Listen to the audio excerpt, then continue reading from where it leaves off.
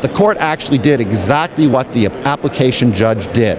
My concern was the Supreme Court of Canada did not hear 7 days of argument like she did with all the evidence. I was worried that without all that evidence they may not see the picture clearly, but they did, and they brought us back to the decision in 2009, which is what we set out to achieve, and this triggers the political battle, so hopefully now we can come up with a law that serves the needs both of sex workers and the community. I'd prefer if it wasn't his government, but I do believe that if they keep an open mind, even the people in his government that have a moral aversion to sex work, if they keep an open mind, read the decision carefully, they will be able to come up with something that's better than what we have today.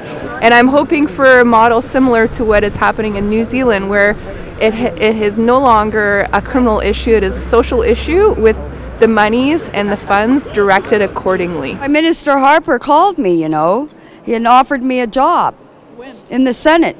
As a government whip, I told him I'd have to think about it. Okay, there you go.